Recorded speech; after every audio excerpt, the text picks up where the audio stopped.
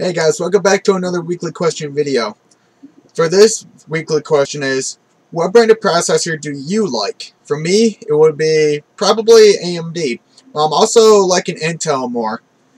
Now the reason why I go to AMD for a lot of my parts is because they have a really good overall bang for the buck.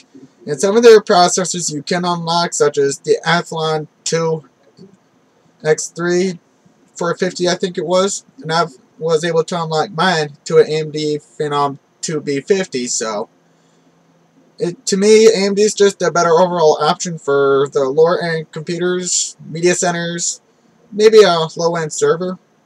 But if you want something high end, then go with Intel.